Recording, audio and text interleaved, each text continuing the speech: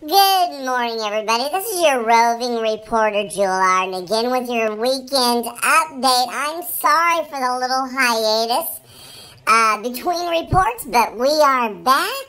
And today I want to talk about another hero from World War I. And her name was Lena Higbee. She was the first female recipient of the Navy's highest honor, the Navy Cross. She was a New Yorker. She founded the U.S. Navy Corps with 19 other nurses in 1908.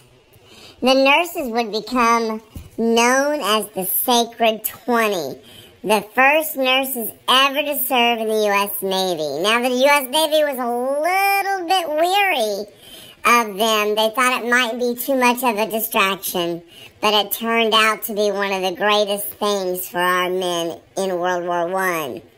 Higbee was the group's chief nurse, and she and other nurses not only were a part of World War I, but they traveled the theaters of war around the world, from Guam to the Philippines, administering health care and really stepping up the training of all local nurses.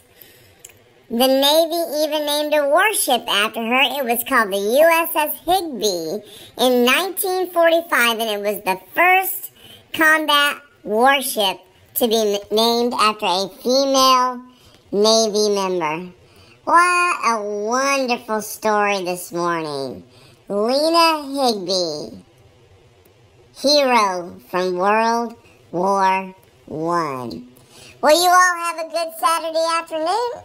And we'll have another hero for you tomorrow. Jewel Arden out.